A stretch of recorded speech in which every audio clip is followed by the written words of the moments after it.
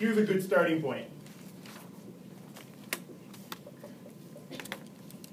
Almost everything we'll deal with will be steady state, so we can just knock out that term on the left-hand side.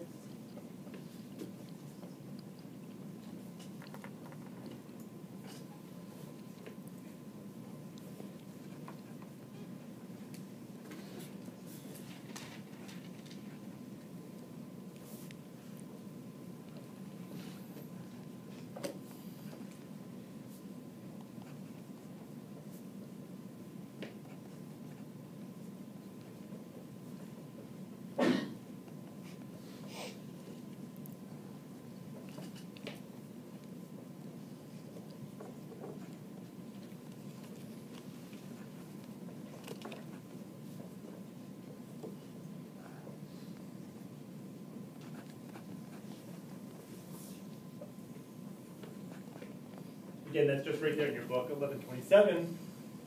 That's a good starting point for any problem where we're working with an energy balance.